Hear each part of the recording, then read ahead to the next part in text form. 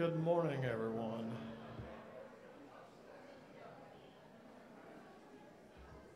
It's time to begin, and our first song will be number 717. Number 717. First song this morning. And if it's convenient for you, would you stand as we sing this song?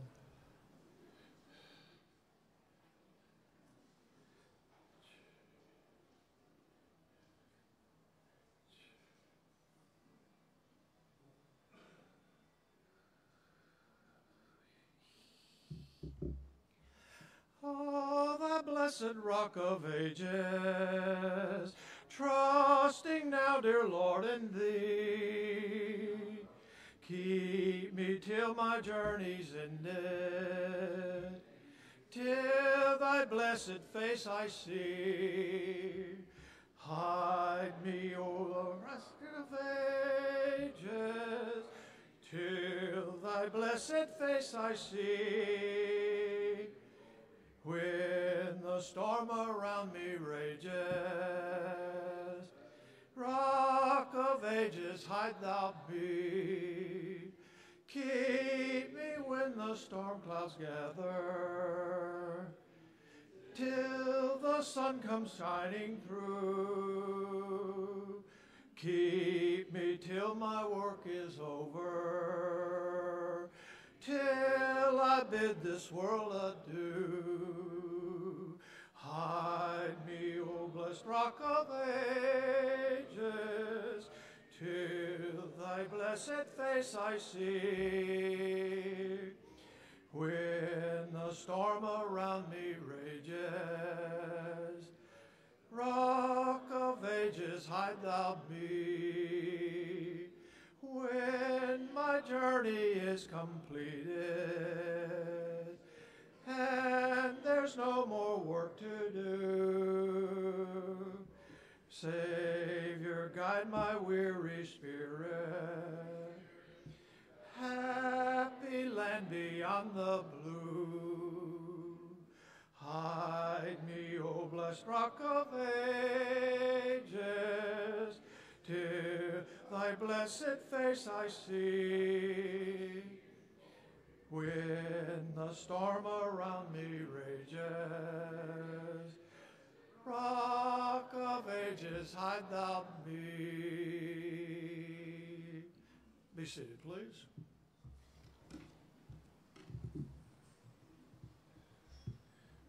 Next song will be number 725, 725.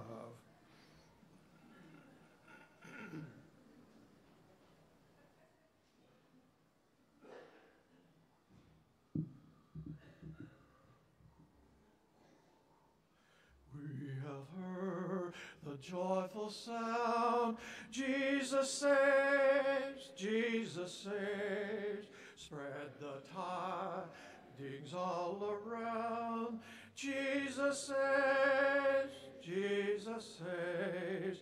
Bear the news to every land, climb the steep and cross the waves. Onward 'tis our Lord's command. Jesus saves, Jesus saves. Sing above the battle strife, Jesus saves, Jesus saves. By his death and endless life, Jesus saves, Jesus saves.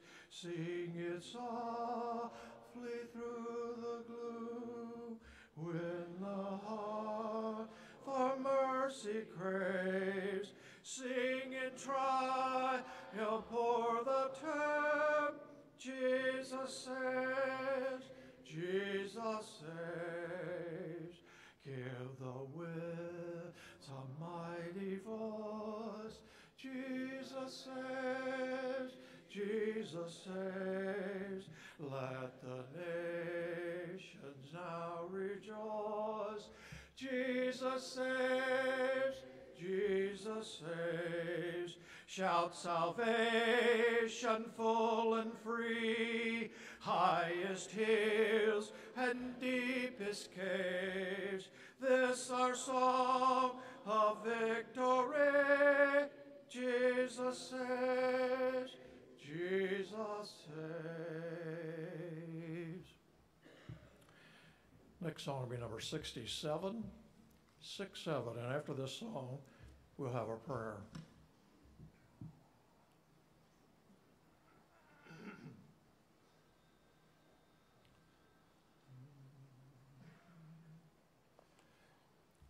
Father, we love you, we worship and adore you. Glorify thy name in all the earth.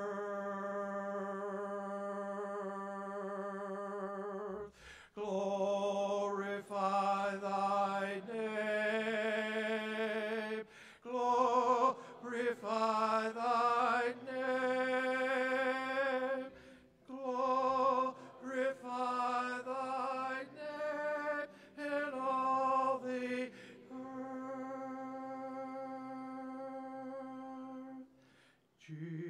Jesus, we love you, we worship and adore you. Glorify thy name in all the earth.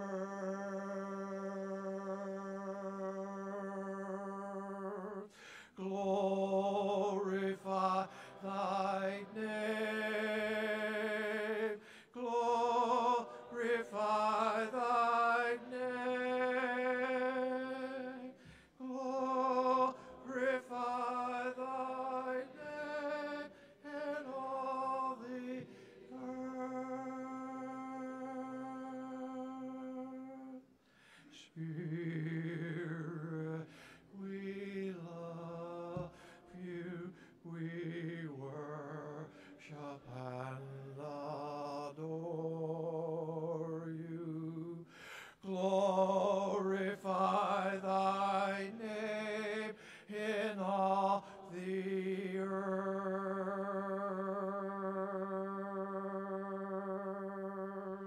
Glorify thy name. Glorify thy name. Glorify thy name in all the earth.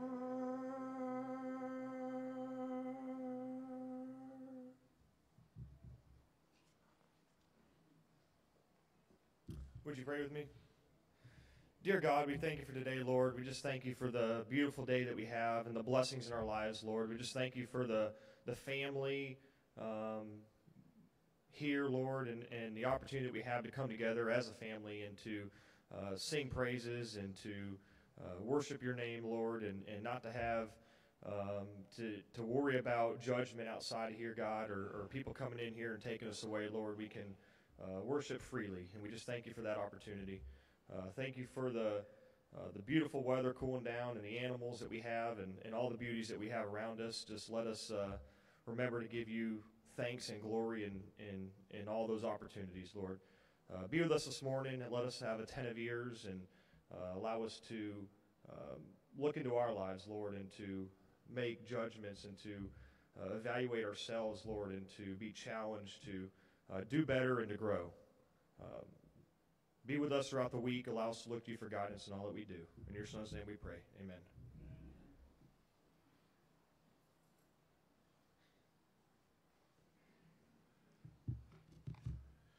Next song will be number 317, number 317.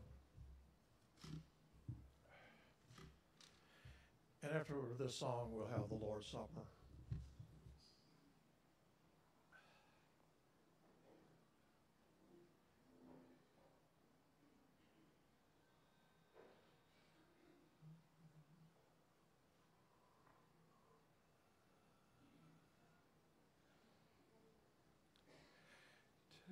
Tell me the story of Jesus, write on my heart every word. Tell me the story most precious, sweetest that ever was heard. Tell how the angels in chorus sang as they welcomed his birth. Glory to God in the highest, peace and good tidings to earth. Tell me the story of Jesus, write on my heart every word. Tell me precious, sweetest that ever was heard. Fasting alone in the desert,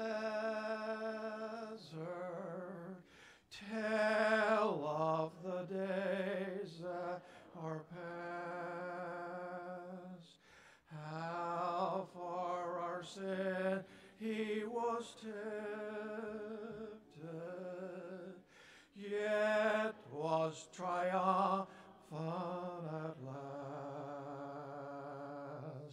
Tell of the years of his labor, tell of the sorrow he bore. He was despised and afflicted, homeless, rejected, and poor. Tell me the story of Jesus, write on my heart every word. Tell me the story most precious, sweetest that ever was heard. Tell of the cross where they nailed him, writhing in anguish and pain. Tell of the grave where they laid him. Tell how he liveth again. Love in that story so tender, clearer than ever I see. Stay, let me weep while you whisper. Love paid the ransom for me. Tell me the story of Jesus, write on my heart every word. Tell me the story most precious,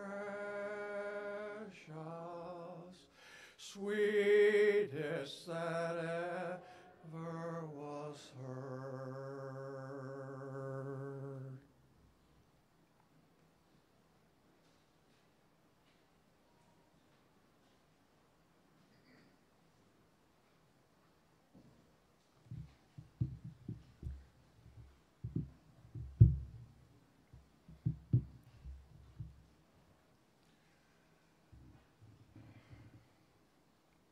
Good morning.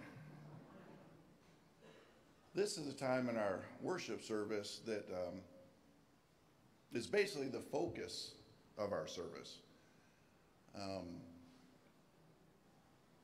This is the main reason we're here. I want to, as I was doing some research and I wanted to look at basically three aspects of the Lord's Supper. One is the memorial. And I've spoken on this before that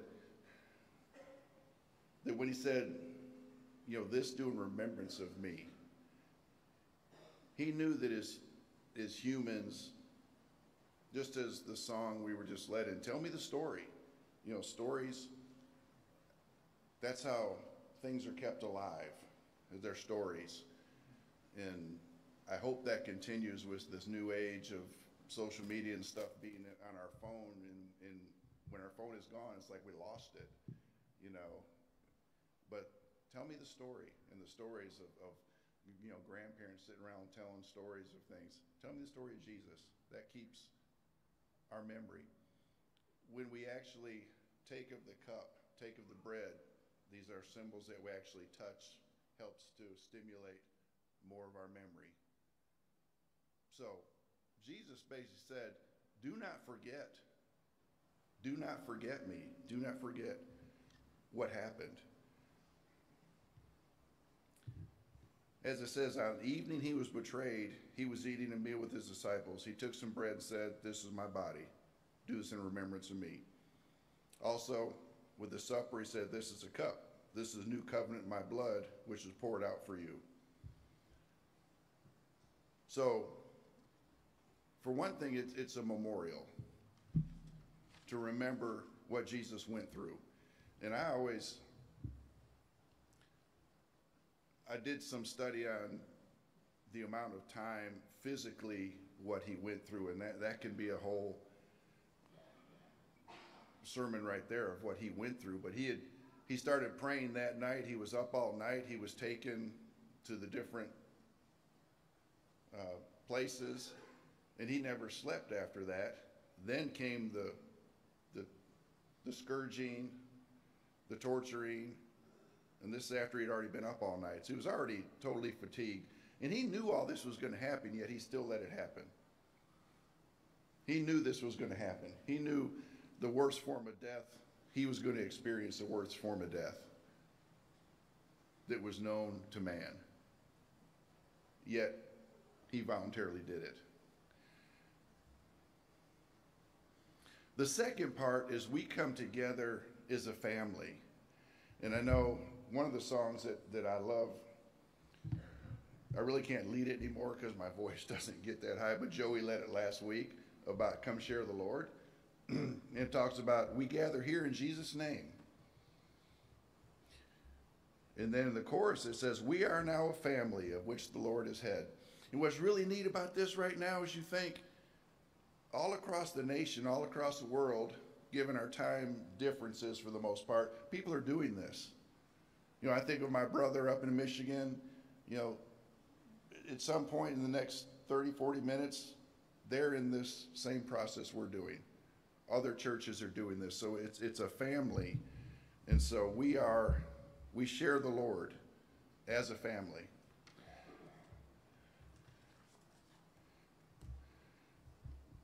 One of the things we do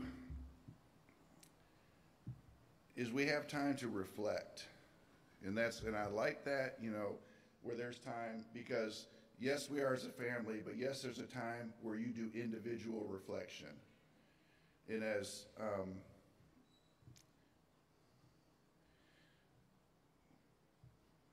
1 Corinthians 11:28, it talks about a man ought to examine himself. You're to examine yourself. Now, obviously, when I examine myself, I find all the faults that I have. I found all of my shortcomings as I examine myself. Thus, almost needing Christ's blood to save me from myself, because as I examine myself, many times and I'm assuming most of us we look at our shortcomings and we fall short. And so that's a part where it talks about examining ourselves. The third part reminds us of Christ's return, where he says in 1 Corinthians 11:26,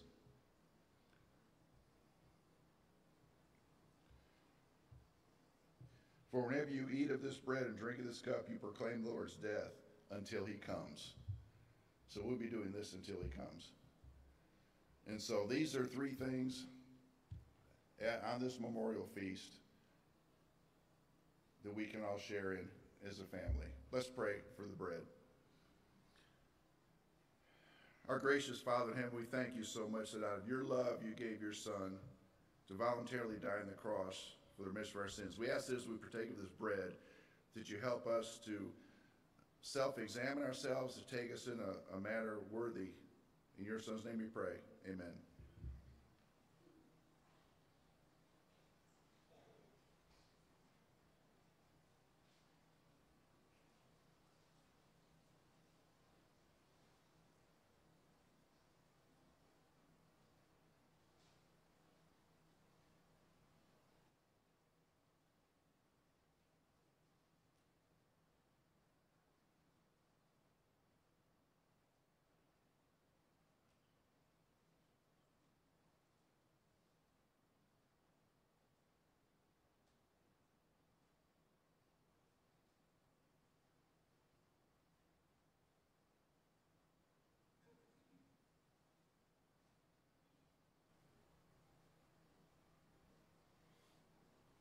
Would you pray with me again?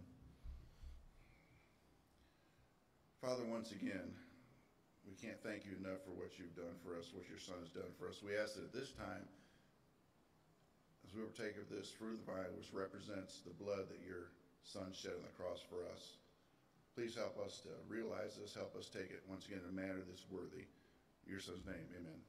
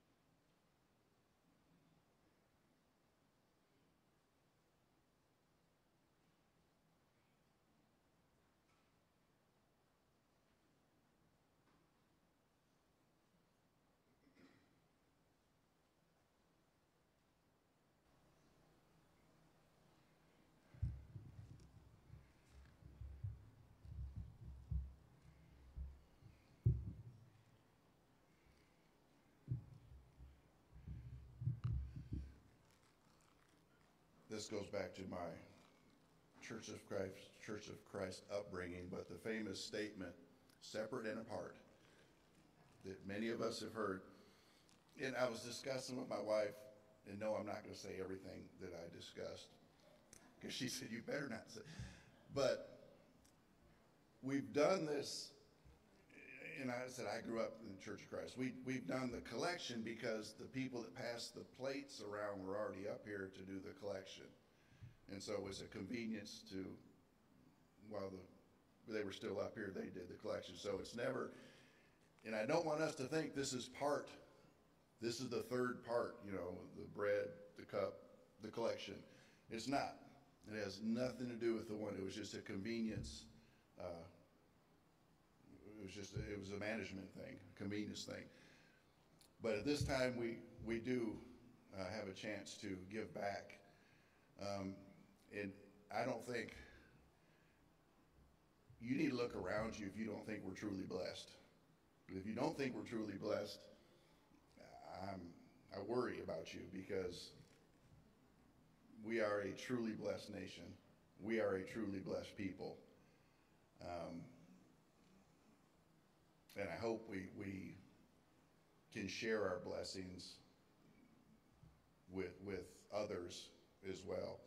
At this time, we have a chance to give back to the workings of the church. There's a box in the back. You can put it in there, or you can go onto our website and donate online. But let's pray. Father in heaven, Father, we truly lived in a very blessed nation. We are a blessed people, Father. We're here, air conditioning, comfortable seats, our cars, of which we probably have more than one of. And Father, we want to thank you for those blessings. We're your children, and we want to give back to you. Father, you don't need our money. It's in our heart, Father. It's what our heart gives. And Father, we ask that we give freely. In your Son's name we pray. Amen.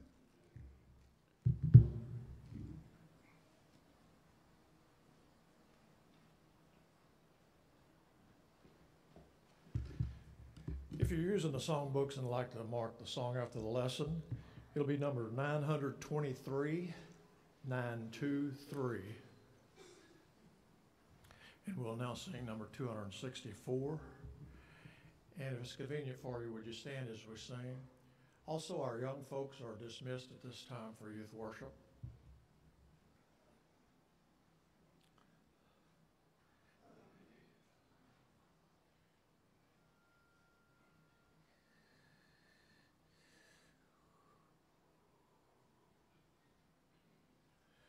I want to live, dear Lord, for thee. Oh, keep me every day. A faithful witness let me be along life's rugged way. Take my hand and lead me anywhere you need me. With thy Spirit feed me till I'm safe at home. When Satan would my hopes alarm, oh, shelter thou my soul. Protect me with thy mighty arm. Thy strength will keep me whole. Take my hand and lead me anywhere you need me. With thy Spirit feed me till I'm safe at home. Let me each day thy Spirit fill, increase my courage, Lord, to walk by faith, endowed with zeal, directed by thy word. Take my hand and lead me anywhere you need me. Where thy Spirit feed me till I'm safe at home. Be seated, please.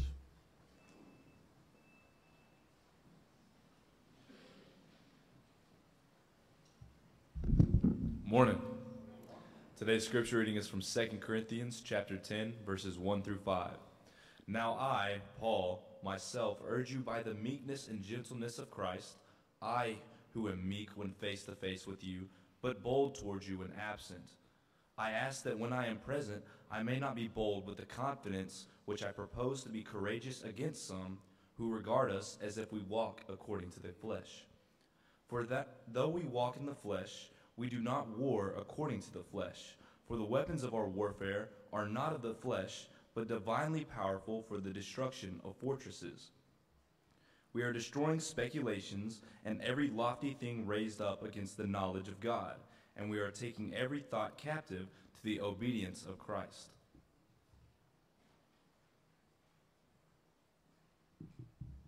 Good morning.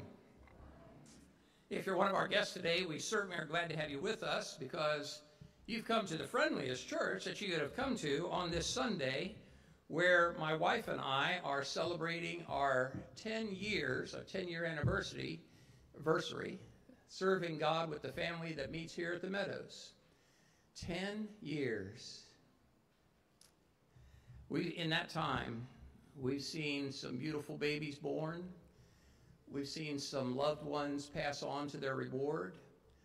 We've seen hundreds of prayers answered, and I can't wait to see what God's going to do next. We are currently in a study on Paul's letter to the Philippians, and in this letter, in the 4th chapter, which we began a couple weeks ago, we have seen that God is teaching us how each of us is to live our lives each and every single day as a citizen, not of the city of Beaumont, not of the United States, not even of this world. We are called to be citizens of heaven. In fact, in the latter part of Philippians chapter 3 and verse 20, Paul wrote and said, "For our citizenship is in heaven." Is, not will be, is right now in heaven, from which we eagerly await a Savior, the Lord Jesus Christ. I think Mike said it well. We truly are a blessed people.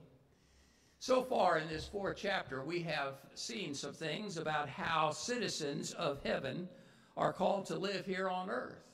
We've seen so far that we are called to stand firm in our faith.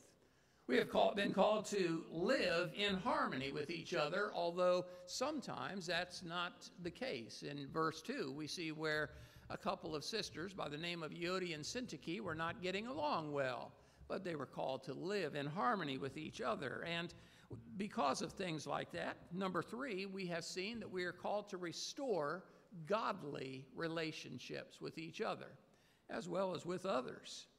We are called to live a life that is filled with joy. Remember, joy is not dependent upon anything that happens outside of us. Last week, we heard Joe call it circumstantial joy. Our joy doesn't come from our circumstances. Our joy comes from our relationship with God through his Son, Jesus. And if that's right, then what we expect, what we feel, is our joy in the Lord. We are called to be known for our gentleness in our treatment of each other as well as with others. And we're called to live a life that's characterized by prayer, not by worry. Lots to worry about, even more to pray about. So today what we're going to do is we're going to see how we as heaven citizens are called to have a particular type of mind in regards to our relationship with heaven.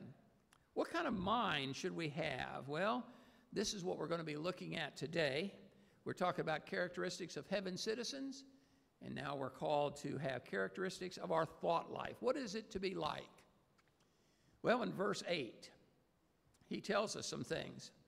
He begins by, this is me now speaking, this is not God's word here, but understand first that our thoughts determine our behavior. You do the things you do because it was something that you thought about doing. And so you chose to do that behavior, and whatever we think is what we become.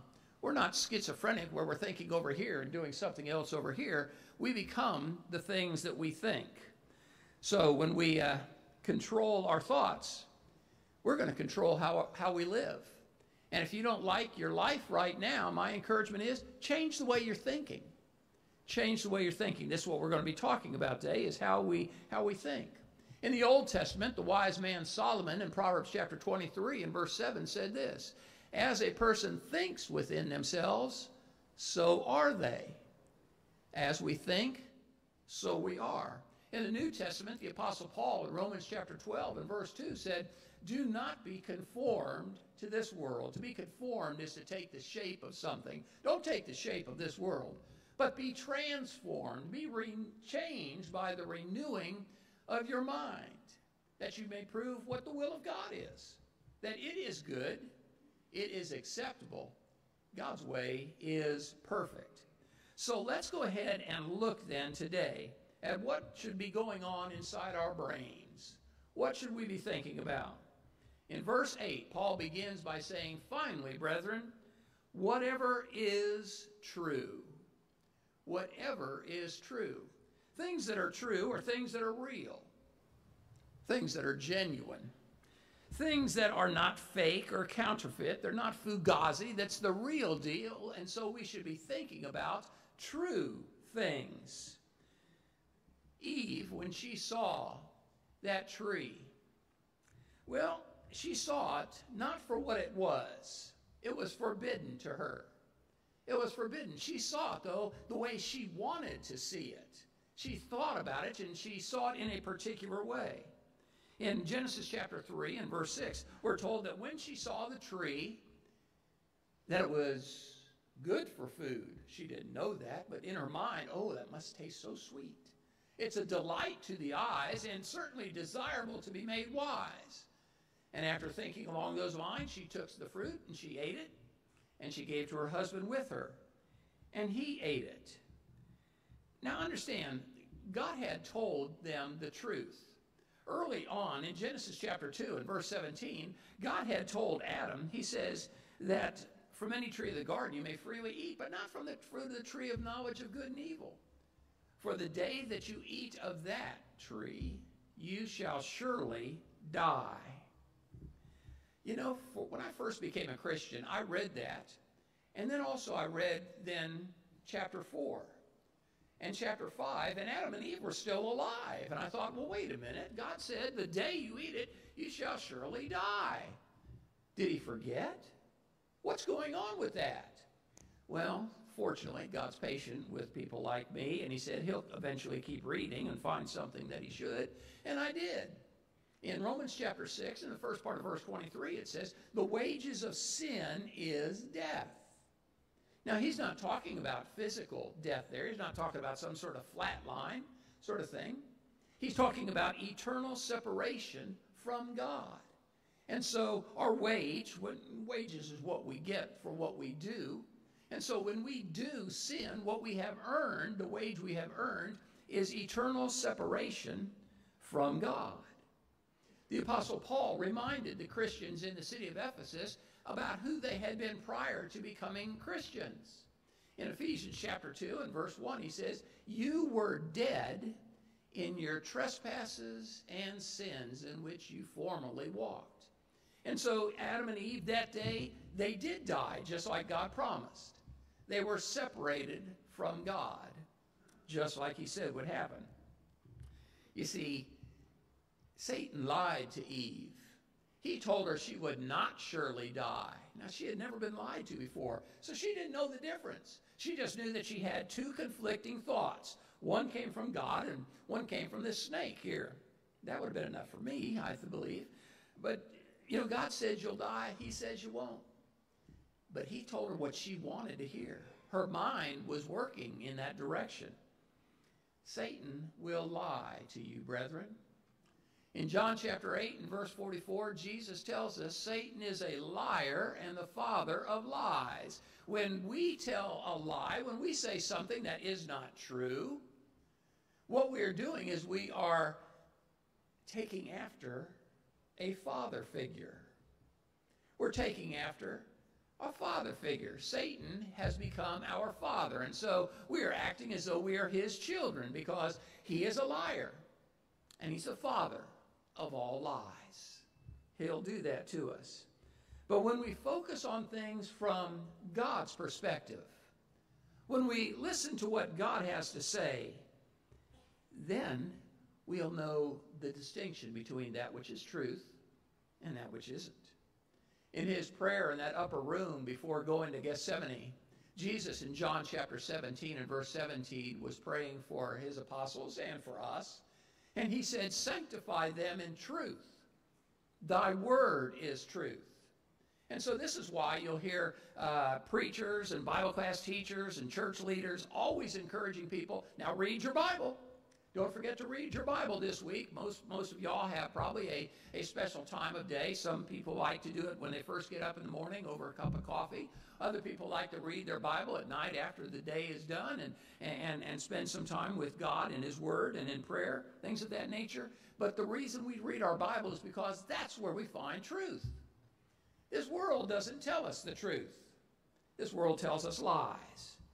And so what the Apostle Paul, and by extension our God, is encouraging us here in the first part of verse 8 is whatever is true. That's what we need to be thinking about. He goes on to say, however, whatever is honorable. Whatever is honorable. Honorable things are things which are revered. They're noble. They're highly respected. There is a dignity of holiness around things that are honorable. This is contrasted, of course, with things that are flippant, are cheap, things that lack honor whatsoever.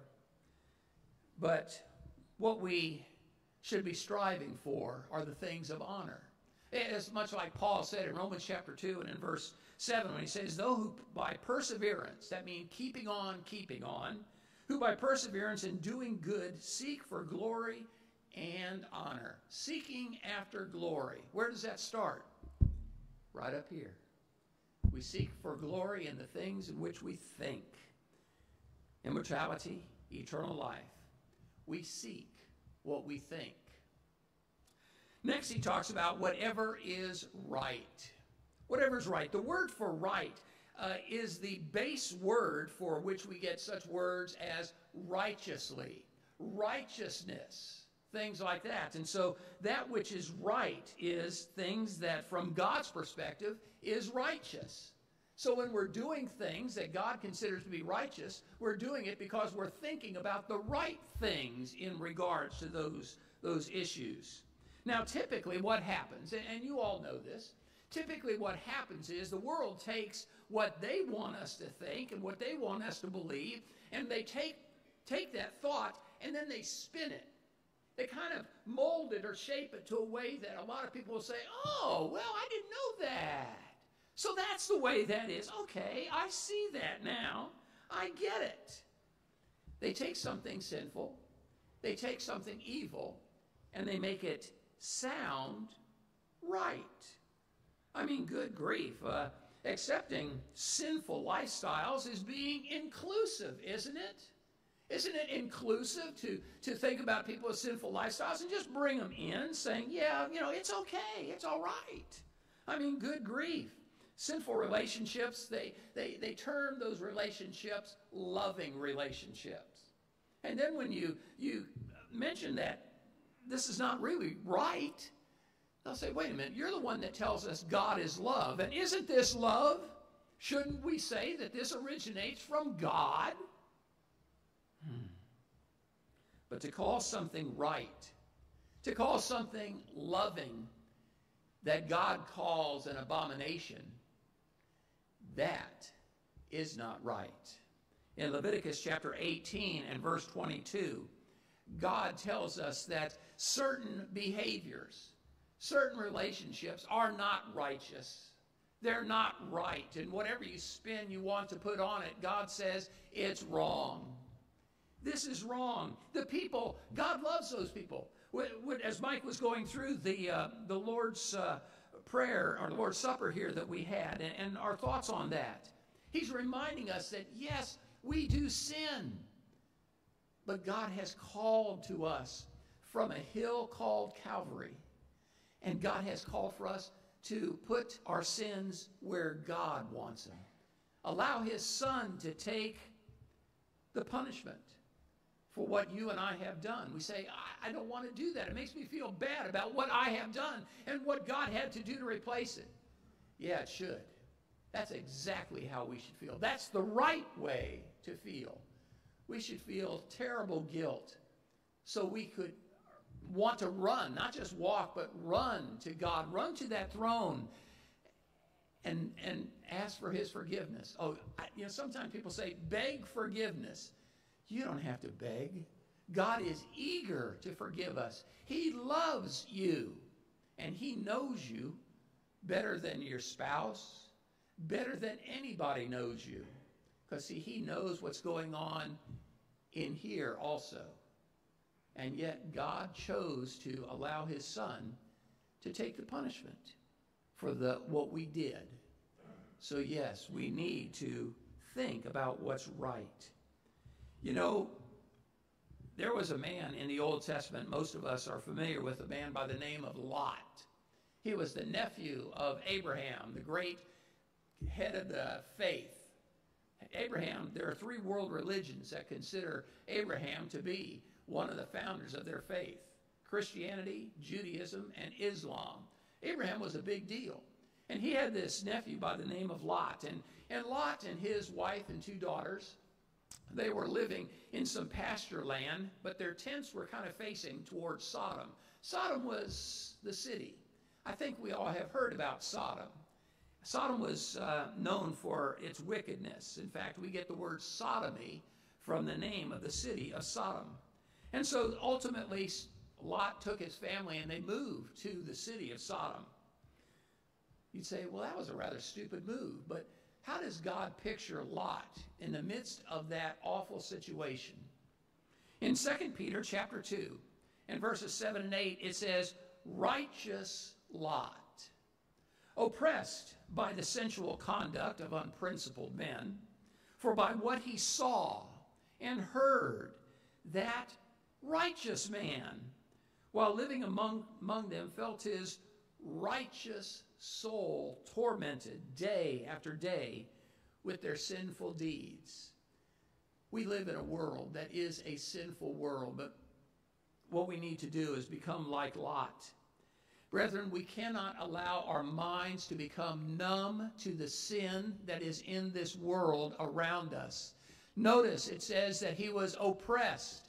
His soul was tormented. He recognized this was not right. This wasn't what God desired for them. And it broke Lot's heart that this is the way those people were. And so we need to make sure that what goes on in our minds, we think about things the right way, the way that God sees those things. We need to see them that same way, because as I've said, if we see it a different way, then we'll act a different way than what God wants us to act. If we do think the right thoughts, we will do the right things. It really comes down to that. The problems that all of us have, and some of you may have some prevailing sin in your life where you say, Rick, you don't know, I have tried, I have done all sorts of things, I've done all that I can, and yet I still can't get past this one sin in my life. What you need to do is you need to change your thinking, because as a person thinks, so are they. You need to change how you think, and if you have any questions about that, get with me after services, or give me a call this week, and let's discuss some strategies that God has for us in those regards. So things that are true, things that are honorable, things that are right, things that are pure. Things that are pure. Things that are pure are things that are morally clean. They're spotless, undefiled, free from filth and of dirt. They are pure. In 1 Thessalonians chapter 5 and verse 22, Paul writes and says this, abstain from every appearance of evil. Abstain from every appearance of evil. Now what that means is that when you are someplace and evil appears, this is where to our youth. Boy, I noticed Labor Day, some people are taking a long weekend, aren't they? Man, I'm looking around, all these empty chairs. Wow.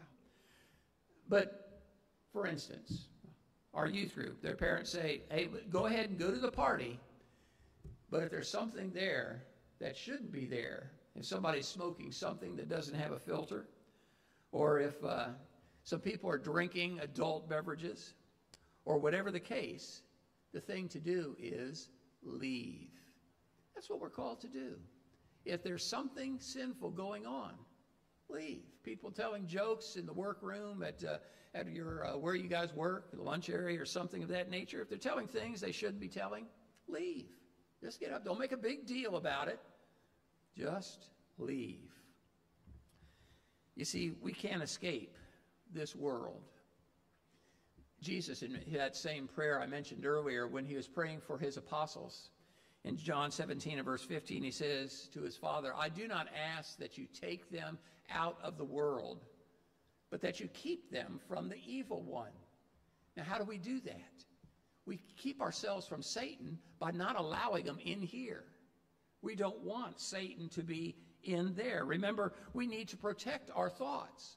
In the scripture reading that Roland read a few minutes ago, in 2 Corinthians chapter 10 and verse 5, it says, we are taking every thought captive to the obedience of Christ. If there's a thought running around in your mind that God doesn't want to be running around in your mind, don't let that thing run free.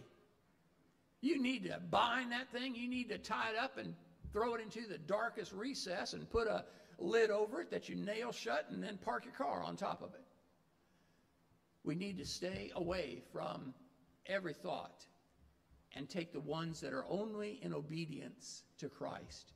Those are the ones that we need to hold on to. Don't let the wrong kind of thinking have free reign in your mind.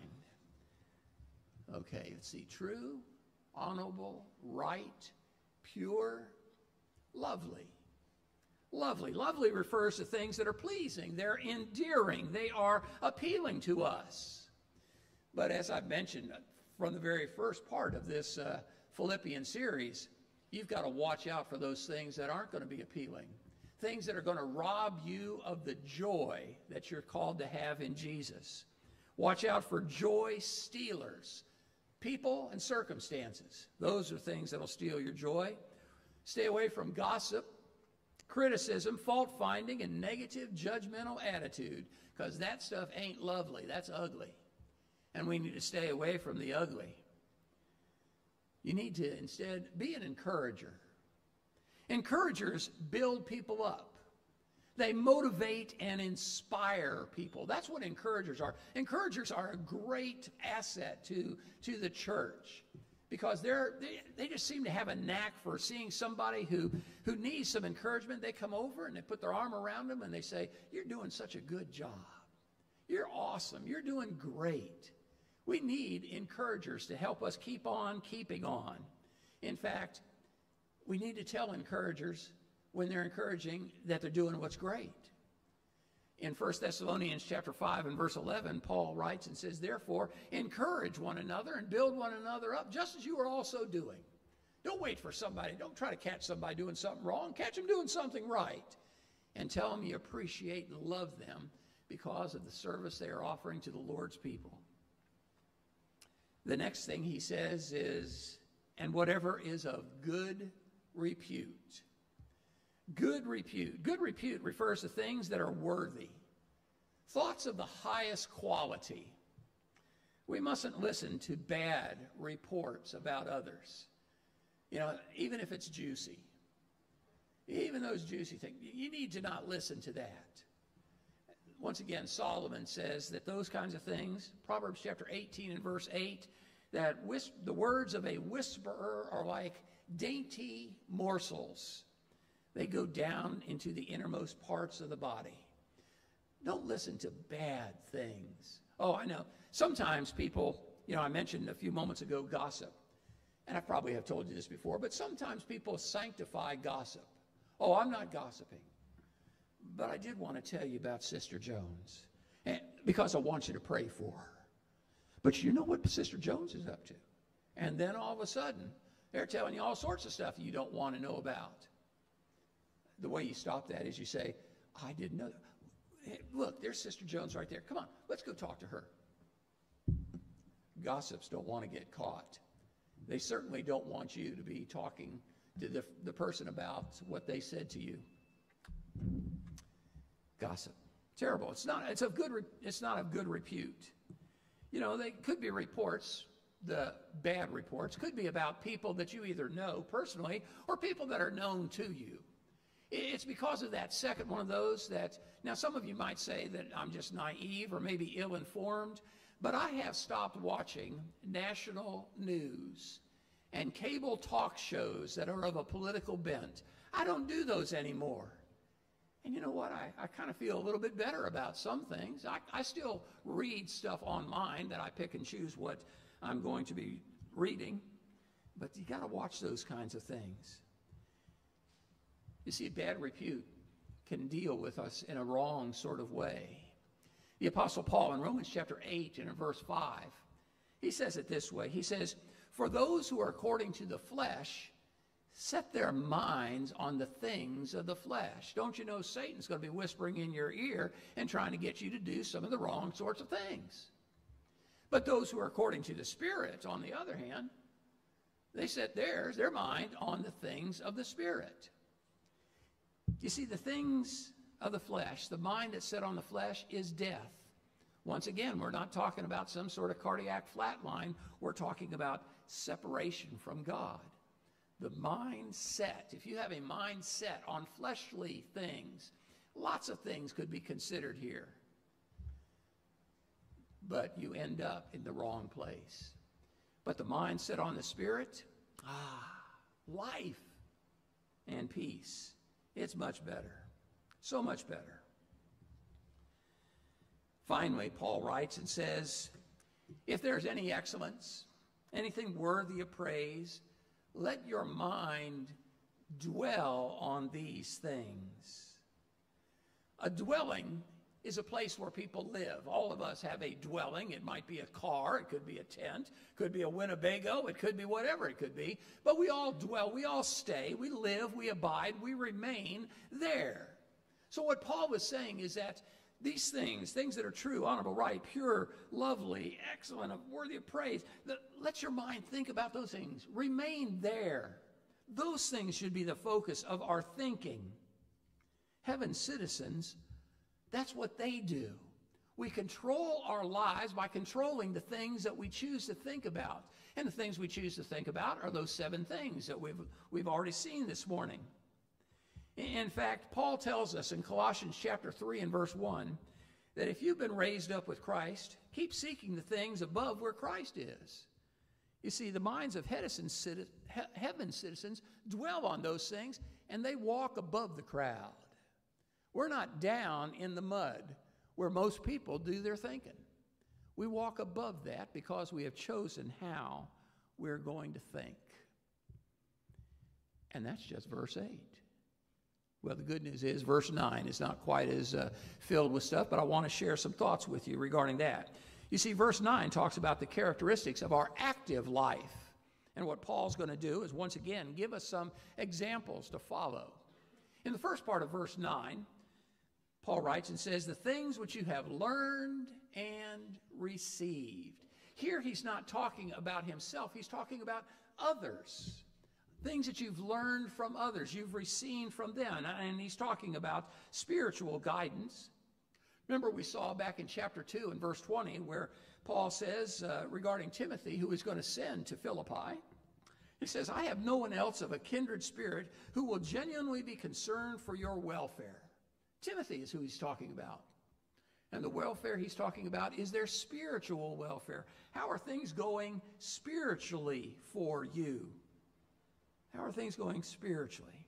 Because Paul's concerned, and as God is concerned, I know we are all focused on the physical, but the thing that's going to last for eternity is what's spiritual. And so Paul, Timothy, God, me, we're all concerned about how things are going spiritually in your life right now. There are things that perhaps have been taught that need to be learned and received from us by you. Somebody else that he uses is Epaphroditus. Now, Epaphroditus is a man who actually came from the city of Philippi. He was a member of that congregation. But when they heard that Paul had been arrested, they said, we need to go and see how he's doing. Because, back in those days, you weren't in a 6x8 room with 3 hots and a cot. It wasn't that way. If you ate, it was because some people brought food to you. And so that was the sort of thing. So they sent Epaphroditus to them. Now, you remember when we were in chapter 2, how Epaphroditus had gotten sick. Almost to the point of death. But God blessed him and Paul, and he came through his disease. And so Paul now, in chapter 2 and verse 29 of Philippians, he says, therefore receive him. I've sent him back. He says, receive him in the Lord with all joy, and hold men like him in high regard. Listen to men like this. You see, when he was with Paul during that time, he learned a lot. And now he has a lot to share. Today, you might say, I don't have Timothy. I don't have an Epaphroditus. Well, we have Paul's letter, both of them, that he sent to Timothy. But we also have something else. We've got spiritually mature people in this congregation. There are people in this congregation who've been Christians longer than I've been alive. There are some people who have probably forgotten more than I know. But we've got some awesome people, and you've probably picked them out. Maybe in a class you heard them ask a question. You says, wow, that was an awesome thing. Or maybe you were talking with some people about somebody you're concerned about, and this person was part of the group, and they says, hey, tell you what, why don't we pray about that, and let's come up with a strategy for how we can help her or him. You say, why didn't I think of that? We've got some great people like this. In Hebrews chapter 13 and verse 7, it says, remember those who led you, who spoke the word of God to you, and considering the result of their conduct, imitate their faith. Have you learned from people in this congregation? Have you received things from them? That's what we're supposed to do. That's what we're called to be about. Then back in verse 9 of Philippians 4, Paul goes on to say, and heard and seen in me. So now he is talking about himself. If you've heard me or seen me say and do things, those are for your benefit. See, Paul's doing the same thing that Jesus did. Jesus taught by his example. Jesus taught by his words. And so when he says here, the things that you have heard, he's talking about the words that I spoke to you. Seen, the life that I lived before you. If you've heard and seen those things, you're supposed to do those things. You know, this isn't the first time in this letter that Paul has used himself as an example. Back in chapter 3 and verse 17, Paul said, brethren, join in following my example, and observe those who walk according to the power you have seen, the pattern, not the power, the pattern you have seen in us. Our walk is our lifestyle. Paul says, the lifestyle that I have lived. That should give you some ideas. You see, Paul understands he is a citizen of heaven. And so he's living the way that he believes that he's supposed to live here on earth, because it's going to be the way he's going to live when he gets to heaven also. In the latter part of verse 9, he says, now practice these things. What others have said, what I have said and shown. Practice these things, and the God of peace shall be with you. I think this is neat because earlier in this same chapter, in verse 7, he talked about, and the peace of God shall be with you. So here we understand that not only will the Philippians who obey God's instructions receive God's wonderful gift of peace, but they will also have him as their constant companion and friend. 2 verses, but boy, I'll tell you what, if we could get these things down solid in our minds and say, you know, that's going to help because I've been thinking some things I shouldn't think. I've been doing this, whatever. This is where it really does come down to your response to what God has said. That's what we're called to do. We're not called to come to a church building and sit and listen to some preacher drone on. We're called to listen to what the Word of God is teaching and then apply that to our lives, because that's why God gave it to us. I mean, yes, the things that we read are going to ultimately form the judgment that we receive. Jesus in John chapter 12, it's not in the notes, so don't look for it on the screen. Settle down, Richard. But Jesus said on one occasion in John chapter 12 and verse 48, he says, he who rejects me and does not receive my sayings has one who judges him. The word I spoke is what's going to judge him in the last day. And so what we do is we take the words that God has spoken to us, and don't think he's just talking about the red ones. They all are inspired by God. All Scripture is inspired by God. And so what we need to see is, this is something that I'm not doing that I need to start doing. Or this is something I am doing and I need to stop doing that.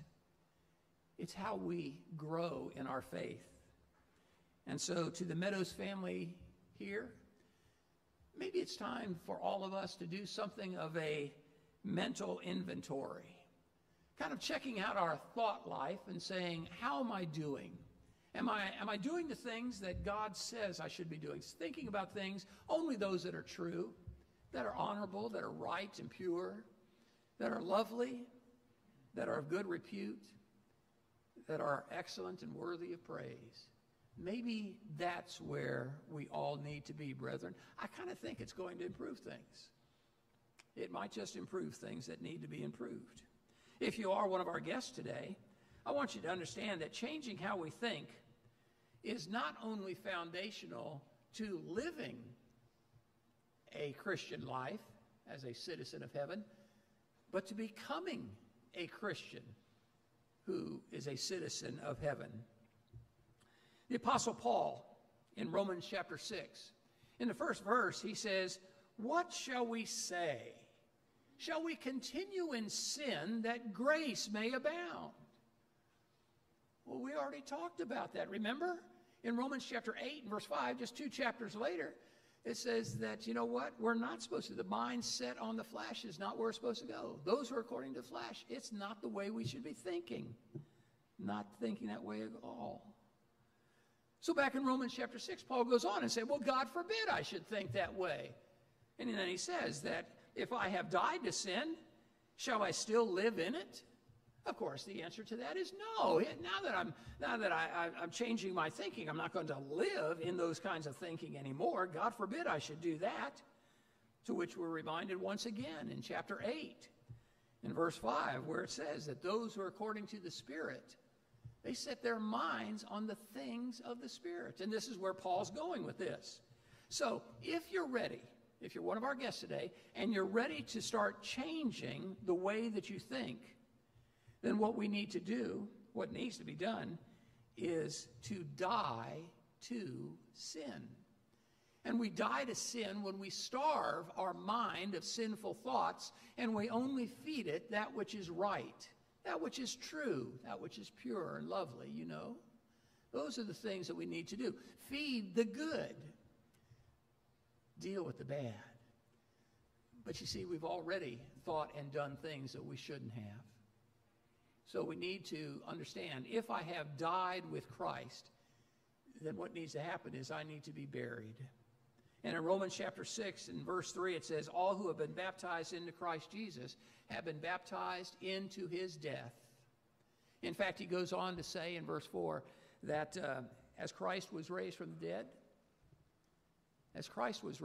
dead, so too those who have been baptized into Christ are raised to walk. But now notice their new life, and that's what it is, a new life, raised to walk in newness of life. Why is my life new? Because I was buried with Christ. My sins. Jesus died for my sins. I die to my sins.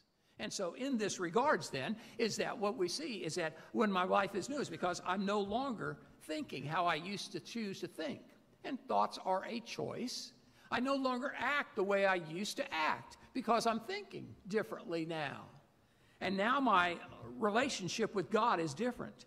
Oh, I used to be, gotta admit it, I was a child of the devil, but not anymore.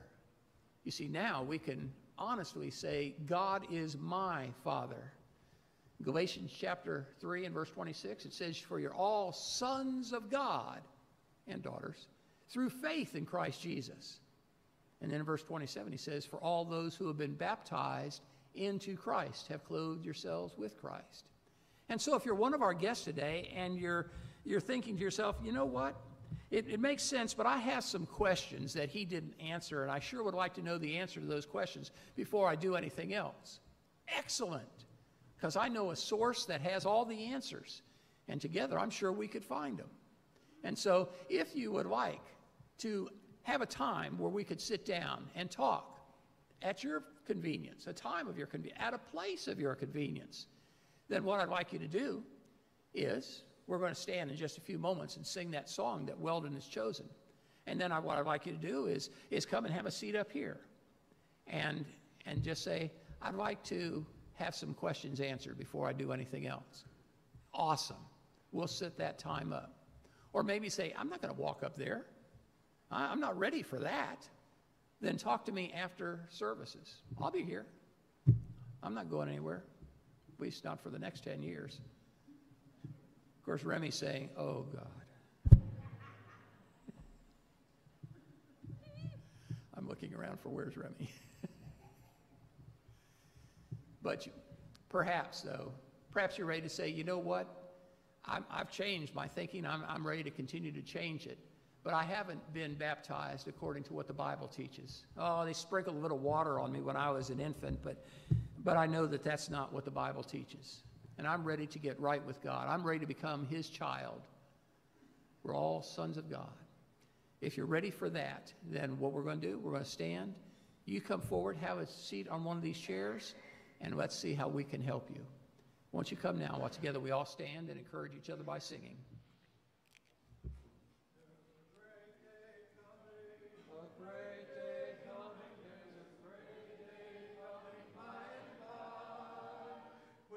Saints and the sinners shall be parted right and left. Are you ready for that day to come? Are you ready? Are you ready? Are you ready for the judgment day? Are you ready?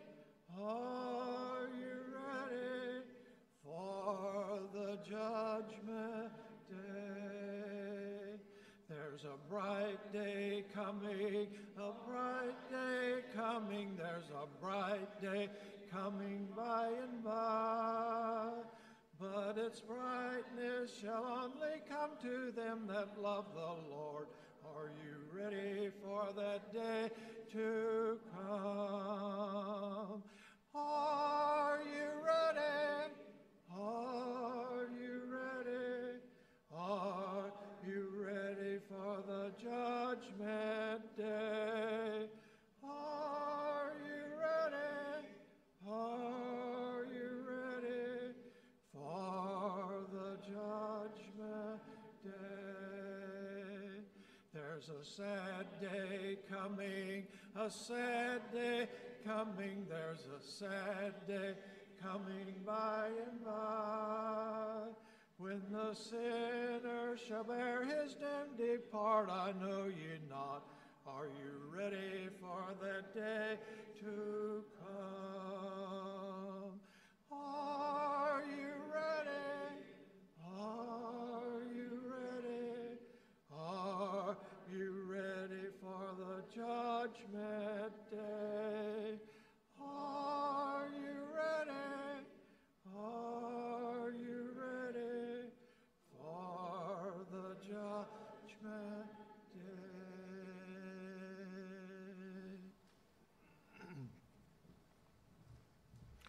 Our next song will be number 809, number 809, and after this song we'll have a closing prayer, and then after the closing prayer we'll have our announcements. 809.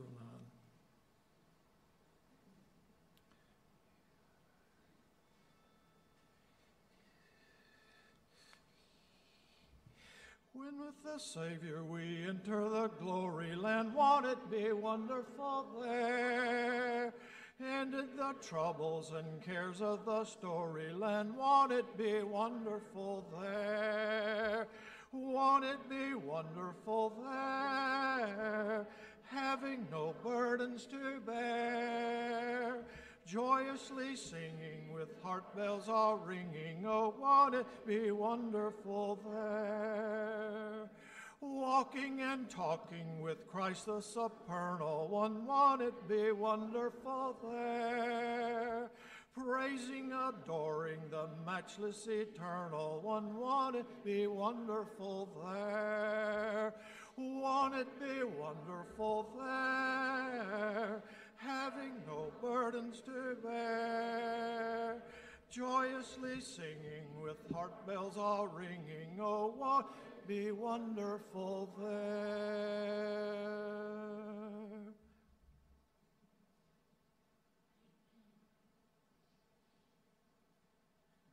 Let's pray. Dear Heavenly Father, we thank you so much for this time we've had together this morning, that you brought us all safely here to hear your word, and we were able to sing praises and to worship with one another.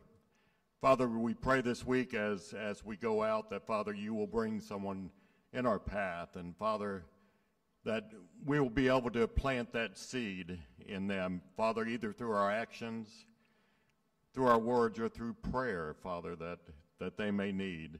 And Father, we pray that we will be imitators of Paul and the people here that we know that do the good works, and Father, we will put into practice those things that we need to do. And so, Father, we pray as we go out this week that we will seek the lost, Father, that we will go to them.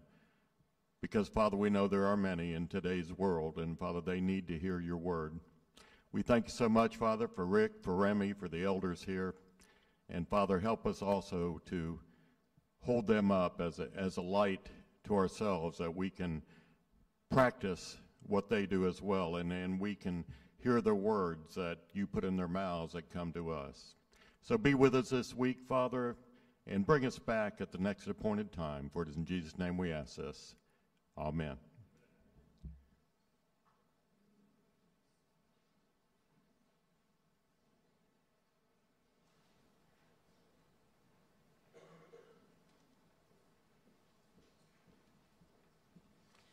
Good morning, church. It's good to see each and every single one of you here, especially our visitors. We have some announcements and prayer requests that I want to share with you this morning. First off is that tonight, Lord willing, we will have our singing night, and it starts at 4:30 p.m.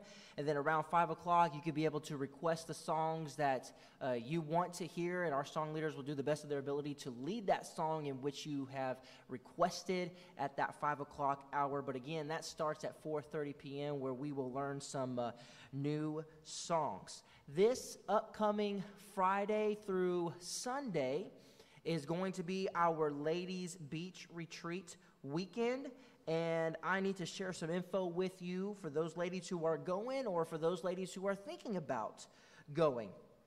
And here's some of those thoughts.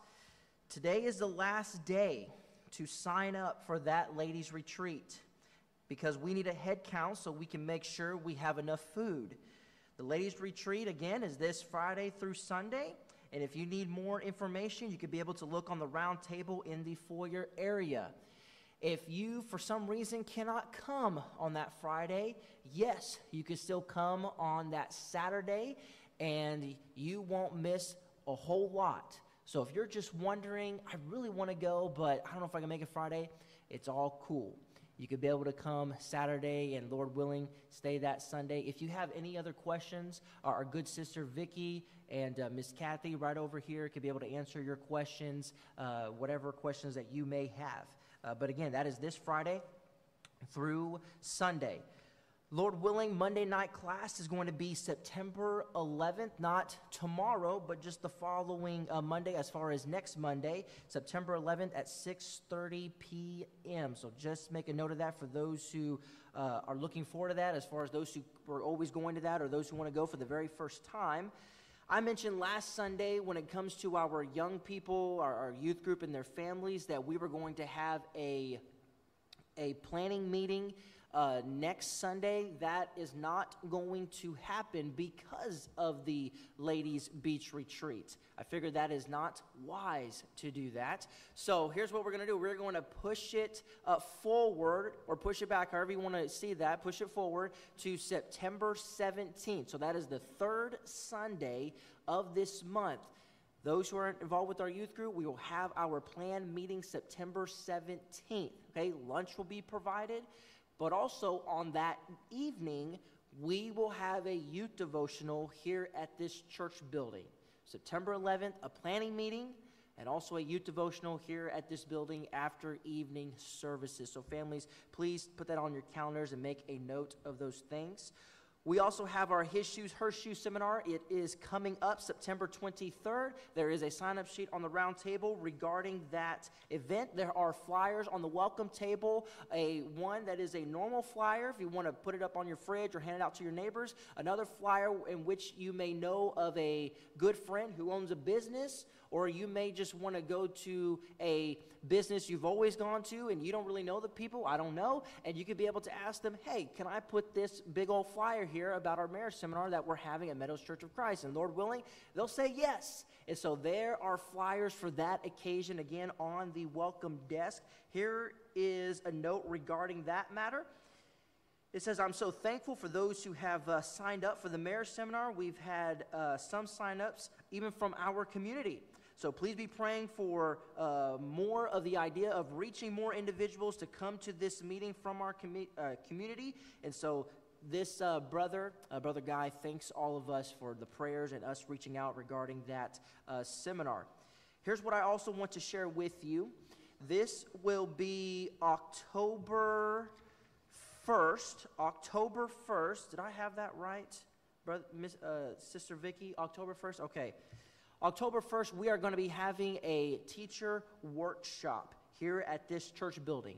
Our speaker is going to be Kevin Langford. Kevin Langford from the Louisville Church of Christ will be speaking on October 1st from 12:30 to 4 p.m. We understand? October 1st from 12:30 to 4 p.m. This is for anyone who is interested in helping or teaching our children of all ages. There is a sign-up sheet in the foyer with more information. Please sign up so we can have a head count. Contact Vicki Mansfield for further information. So sign-up sheet on the round table regarding this teacher workshop, October 1st, 12:30 to 4 p.m. Kevin Langford, our guest speaker for that occasion. When it concerns our prayer requests, please keep in your prayers Eric Keller as he's continuing to recover from his heart procedure, as well as Ebony Keller. I don't know if you remember that Ebony Keller's dad was having that same procedure that Eric was having. I asked her last Sunday, did that complete itself? She said yes. So he was able to have all that done too. So just be praying for Ebony Keller's dad. If you don't remember his name is Rick Verdon. Rick Verdon is his name. Keep praying for the healing of the family of Lynette Buscemi as we celebrated her life last Saturday. Continue to pray for Judith Miller as she has been released from ICU and moved to a regular room. We want to encourage those to send a card to her this week, knowing that's going to lift her spirits up. She's doing really well. But if you would, please send her a card in the mail to her house so that she could be able to, at least her family members could be able to pick those things up and being able to tell her that brother so-and-so or sister so-and-so is thinking about you this week. Keep in your prayers Tina Paul. She was supposed to have a procedure just this past Friday, but that had to be postponed because they need some other additional things to be done.